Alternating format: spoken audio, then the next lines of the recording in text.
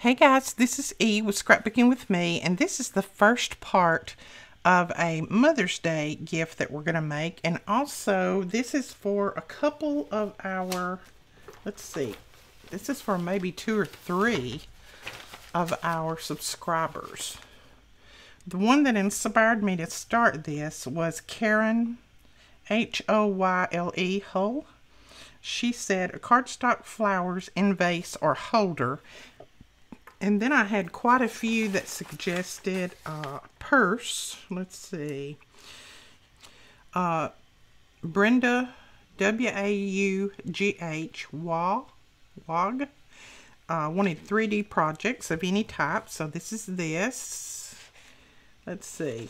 Okay, Mary Ellen said 3D purses, boxes, etc. So this is for Mary Ellen as well.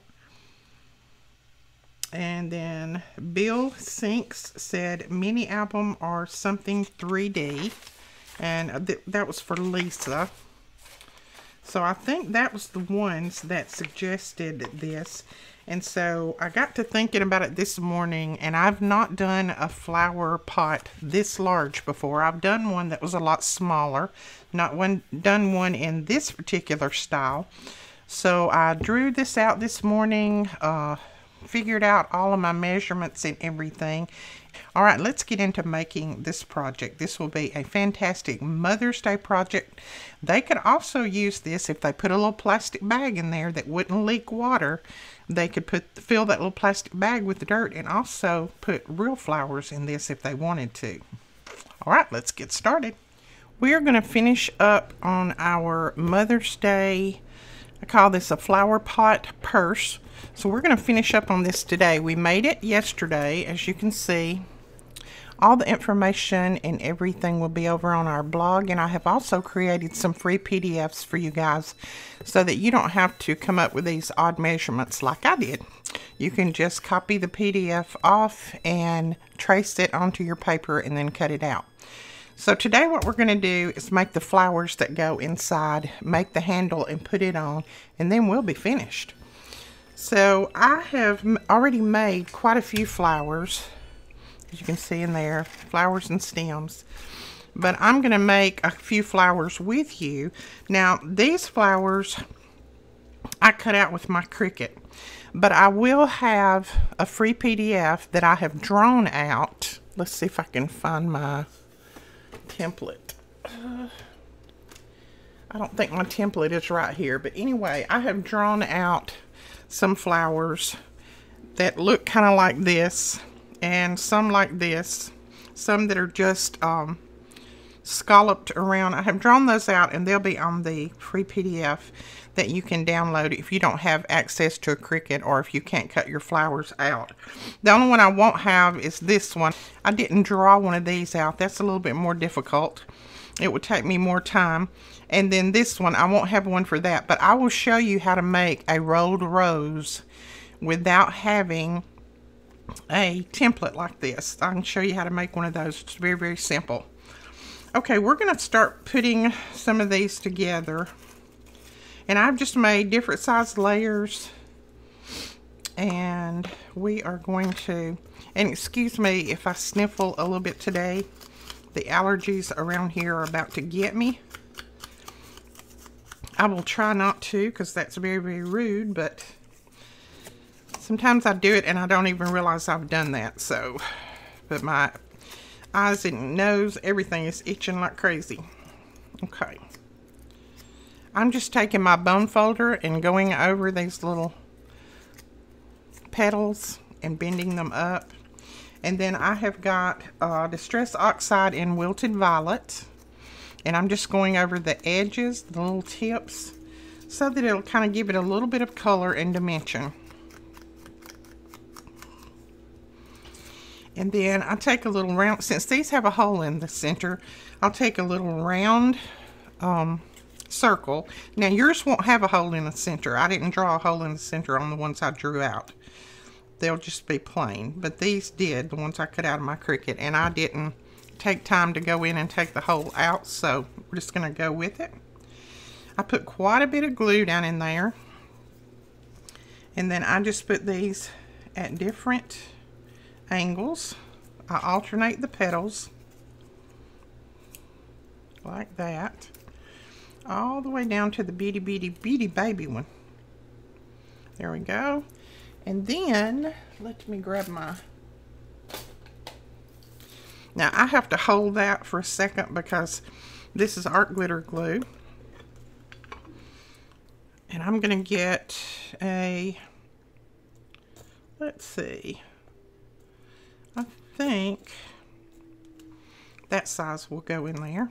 Gonna get just a piece of bling. This is some that's not adhesive on the back, so I like to use it when I have things like this that I'm gonna glue anyway. And I put that little piece of bling in there. Now, once this dries, you can just kind of maneuver and manipulate your petals. But there's one right there. Now, you could use hot glue putting these together, but I found that hot glue dries so quick that you can't get all of your layers on there sometimes. Or I can't. You might can, but I can't. Now, this is a different shape. It's just a little 6-point flower, star flower.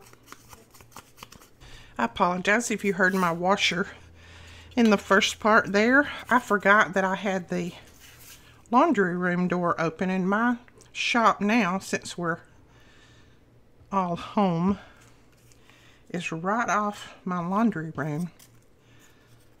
So I had forgot I had that door open, and I'm trying to do laundry too. Our shop, our main shop, where we ship everything out from, is just out behind our house. But then I also have a place in my sunroom, this is our sunroom, that I can craft from too. In case it's too, you know, the weather's bad, or if I just don't feel like going out to the shop. On a Saturday, I'm usually in here.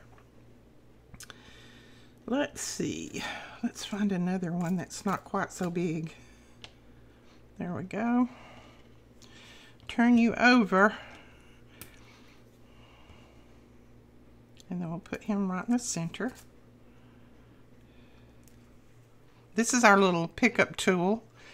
I think a lot of you got those in your kits last month. Last month or month before, I don't remember. But I love mine. There we go. There's another one. Isn't that pretty? See how that little bit of ink makes it look 3-dimensional? And I'm not worried about that glue. It will dry. It'll dry clear, so we're not going to worry about it. Now for these pink ones, let me put this ink up. For the pink ones, I used 2 different colors of ink. I used Victorian Velvet and Festive Berries.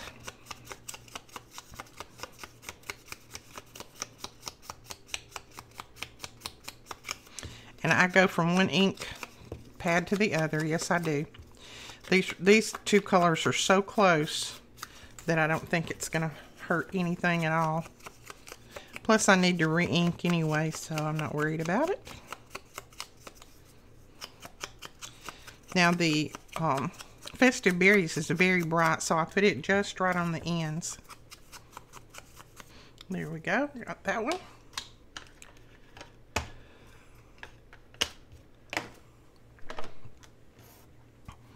And again, we're going to put a good dollop of glue down on there. And then I need to roll these up a little bit. I sat last night and did a lot of these flowers, but some of them I didn't get finished. I got too tired.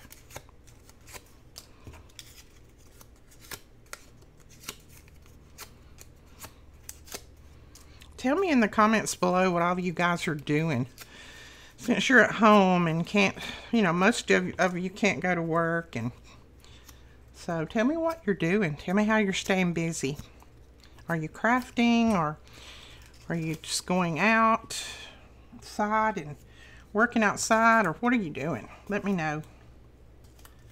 My husband is about to work himself to death outside, and he's not even supposed to be doing a lot outside because of his health, but He's about to go stir crazy in this house. He is not a inside person. Well, let's see. I have some pink ones somewhere. There we go, right there. These are some pieces of bling that I got from Fab Scraps a long time ago. And I am still using on them. Put that one right there.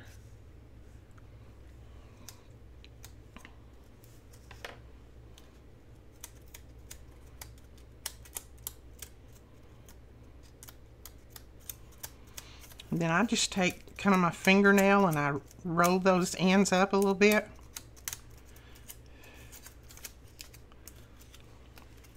And it makes it look like that. And then let's do this one and then we'll do those rolled ones. Now this one I probably should have cut another layer for the inside. I didn't. So we're just going to go with it. It looks like just a big open flower and that's fine. This is dried marmalade that I'm using on the ends. It's almost the same color as this flower. So I'll show you what I do. Show you how I go back and kind of put a little bit more dimension on there. You know, you could use these without doing the inking on them, but they would be really flat looking. They would not look too much like real flowers. So I take my vintage photo and I just go right at the tip and put just a little bit on there, and that gives it a little bit more dimension. I don't even put much at all, just a tiny bit, maybe right on that tip there.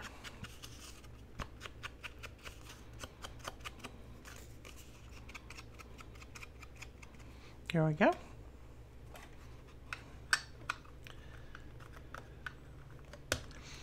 All right, now this one, I'm going to go ahead and curl up the petals a little bit.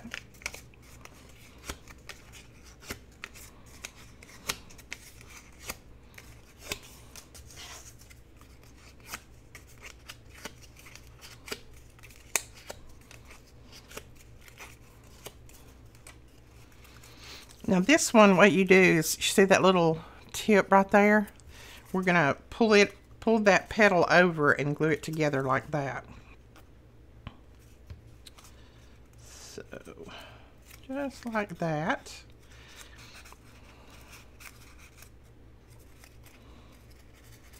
And then I like to just take it and cup it in my hand and kind of pull it together.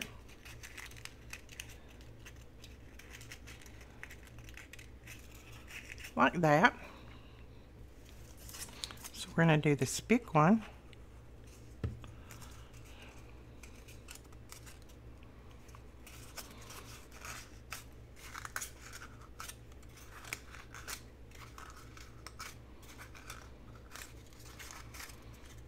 So there we go. And then I've just got an oval, a big oval here that I cut out, since this does have a hole in the middle of it. And I'm going to put that down on there.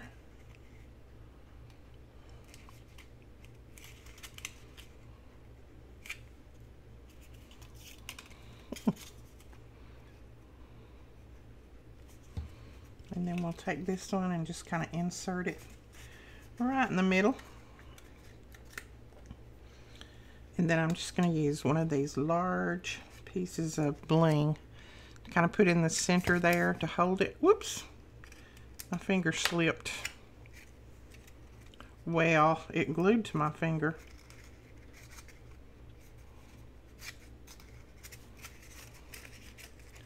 So there you go. There's that one. Isn't that cute? Now, this bottom piece, I go ahead and trim that off, what I don't need. I just trim around it. Most of this is not going to show anyway, but I like to have the backs of them looking pretty good. So all I did was trim around that, and then I'm just pressing that down to glue it. Just like that. And my little bead come out of the center, so we're just going to put him back in there. He's bound and determined he's not going to glue in here. You know what? I'm not going to glue that one in there because it's stuck to a couple of other ones now. There we go. Okay, we'll set that aside and let it dry. For these rolled ones, I take just a skewer, but you can take the paintbrush. You can even use this, anything that you have just to get that started. A lot of people use their tweezers. I'm not too good with that, so I just as soon use a little skewer. And once I get it started, I go ahead and just put it between my fingers like that and roll.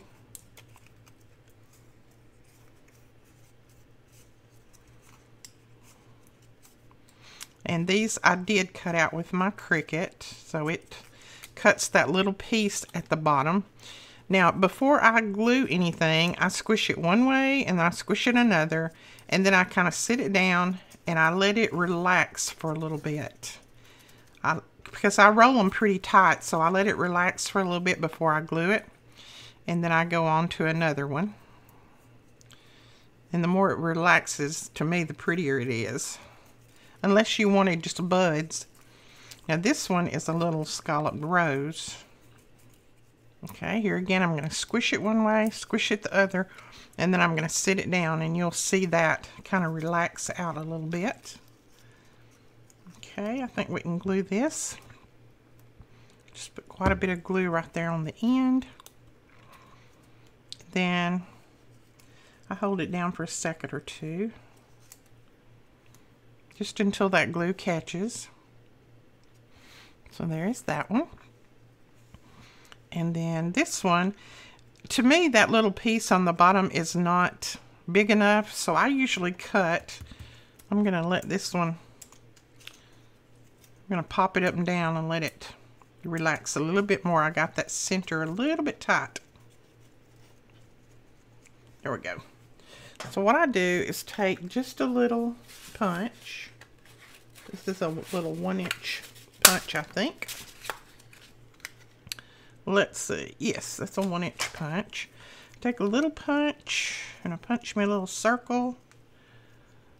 And I go ahead and I put my glue up under here just so that it'll catch that center part. But then I put quite a bit of glue right here too, because I want it to be a little bit larger than what it looked like on there. Then I just hold it down on that for a second, and hopefully it's not sticking to my mat. And there you go, you've got that one done. Now for the butterflies, a lot of my little antennas on my butterflies didn't cut out, and that's fine. Some of them did, some of them didn't.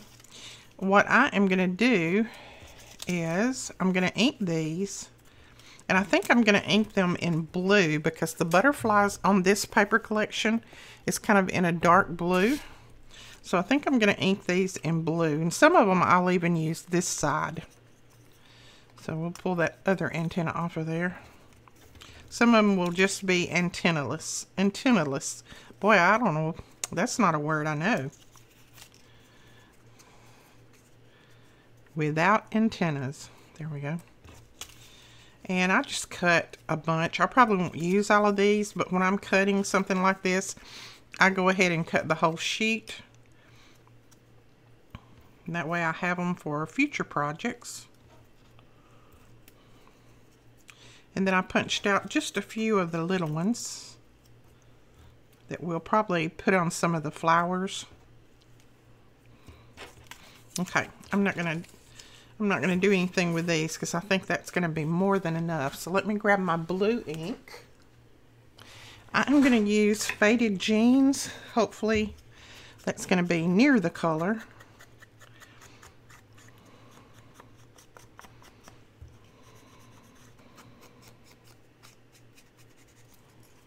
Okay, there we go. That's what we're going to do to our butterflies.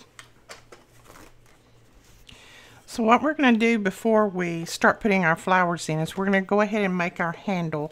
Now you're going to need a 20-inch handle, and I've cut one piece that's 12 inches and then this piece is 8.5 inches. And I'm going to glue them together just like we normally do when we need longer paper. So I'm putting it up in my scoreboard just so that I have that top right there to put it up against so it'll be straight. And I just glued with regular glue, just regular old glue. Get that out of my scoreboard there.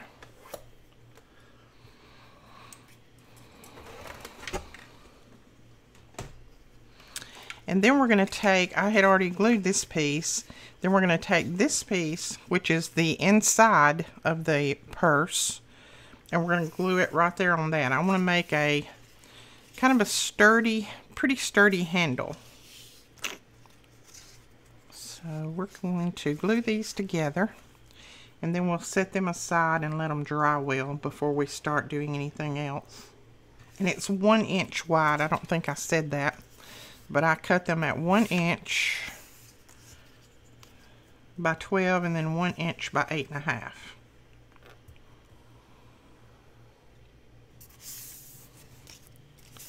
So there is our handle, and I think that's going to be plenty strong enough.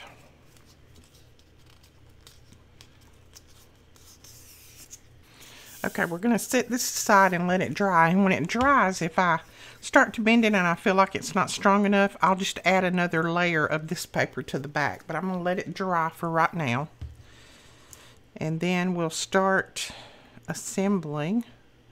Well, I'm going to go ahead and punch my holes in the sides for my handle because we need to get those in there before we do anything else. Now I'm just going to use my pokey tool. I don't want to drag out my big crocodile. So I'm just going to go through this real easy. I'm just twisting it back and forth. There we go. And I'll tell you how far I came down, and then I just centered it up. I came down from the top 2 inches and 1/4. So 2¼ inches, that's what I came down from the top. So I'm going to mark that on here once I find my center. Let's find the center.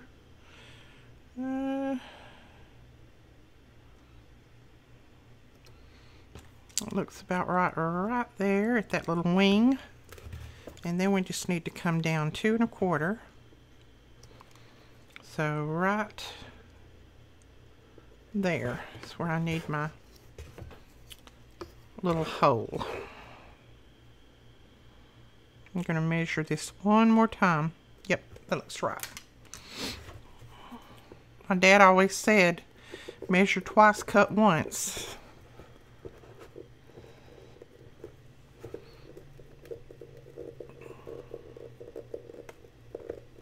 Okay, there we go. So we've got those holes in there. And then I'm just going to use, I think, see how, ooh, that sticks out like a sore thumb. Let's find a different color.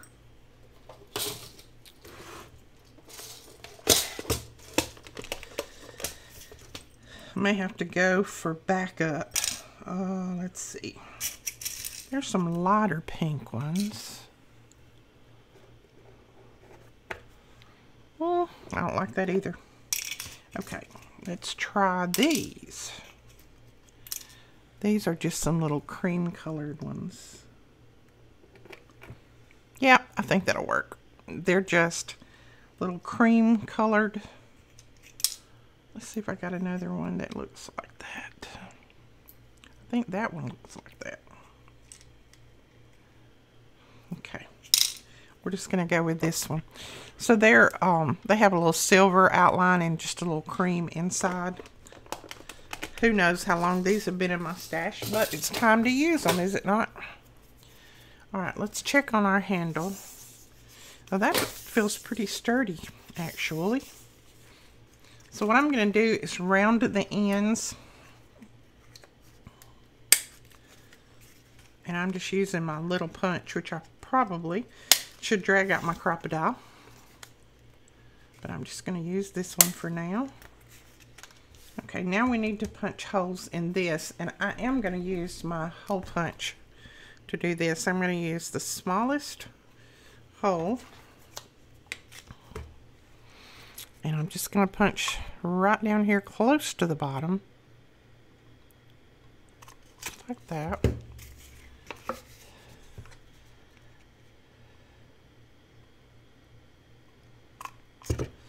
Okay, so we have those holes in there, and then I'm just going to thread my then I'm going to thread my brad through both of them, and then on the inside I'm just going to fold that over. Now I'm not folding it over real tight because I want it to be able to move. So let's do this end.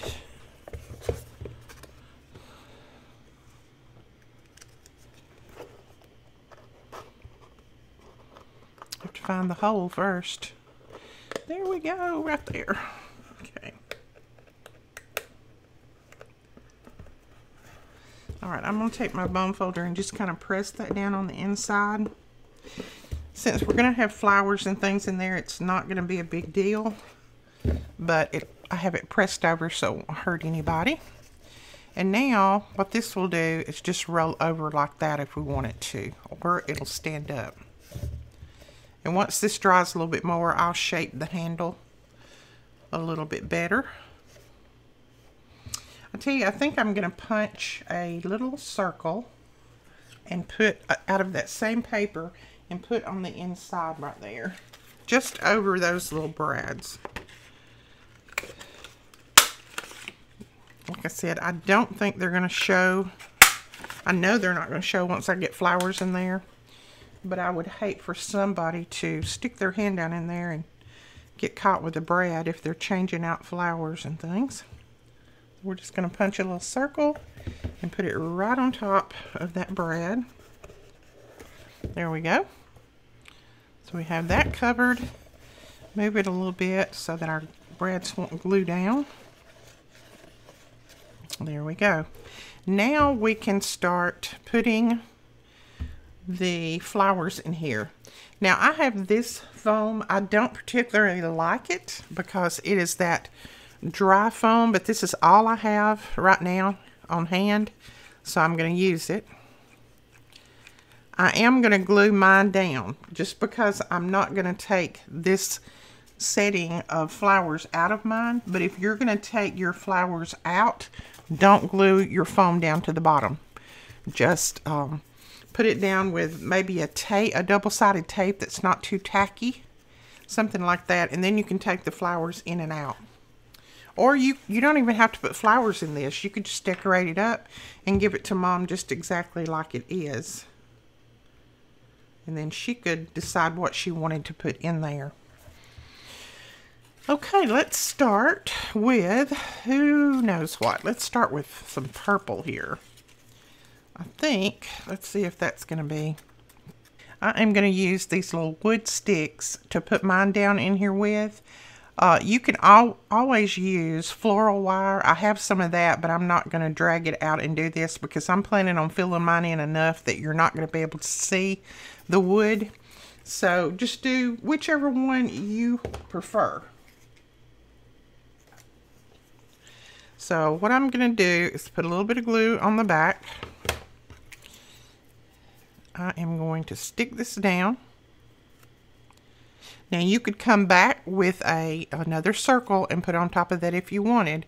But like I said, I plan on putting enough of these in here to fill everything up on all sides so that I won't have to do that.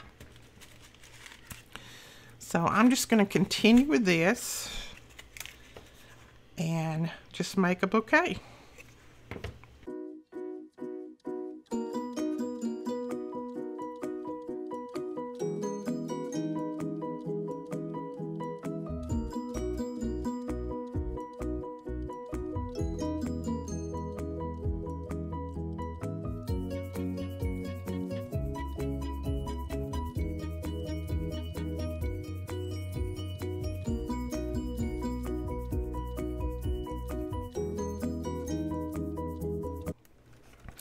All right, so here is our arrangement. Now, I ended up making mine so high that my handle won't fold back and forth.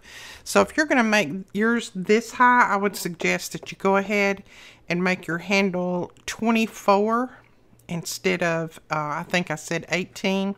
I may add a little bit onto my handle. I'm not sure, but it still works. It still holds it and everything, but it just won't fold over, which is not a big deal to me because I may end up putting some beads or something on my handle anyway. But that is it. That is our purse. We're calling it a purse flower pot for Mother's Day. And then I think I may do a couple more rolled flowers and put them here, and then put Happy Mother's Day, and I'll give it to one of my daughters because my mother has been gone for many, many years. But I think that is cute, and it's not hard to make it all. Like I said, I'll have as many PDFs for this over on my blog as I can. I did go ahead and do both sides so that whichever side you're looking at it from, it's still filled up. So that is it for this tutorial. I hope you enjoyed it. If you did, please give us a thumbs up and hit that subscribe button if you're not already subscribed to our channel. And we will talk to you guys later. Thanks so much for watching. Bye-bye.